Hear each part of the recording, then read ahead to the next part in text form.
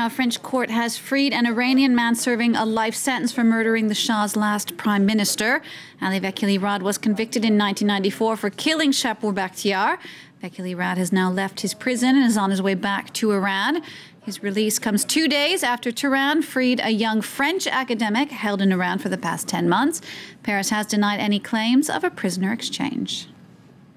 Ali Vekili-Rad walks free. The man convicted of the 1991 murder of former Iranian Premier Shapour Bakhtiar received conditional release Tuesday. The condition is the signing of a notice of deportation by Interior Minister Brice Hortefeux.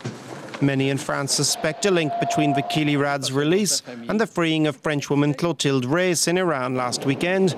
But the Iranian's lawyer dismisses any link between the two.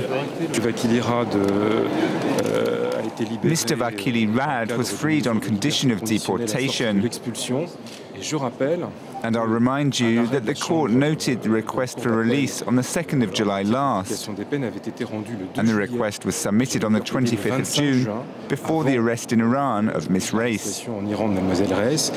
Vekili-Rad was sentenced to life in prison in 1994 for the murder of Bakhtiar, the Shah's last prime minister, in a Paris suburb 3 years earlier.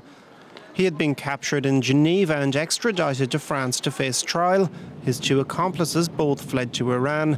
He admitted to working on behalf of the Iranian government, but the Islamic Republic has always denied suggestions it had a role in the killing. Having served the minimum 18 years, Vekili-Rad was entitled to a review of his sentence. He will return to Iran, whose government has long called for his release.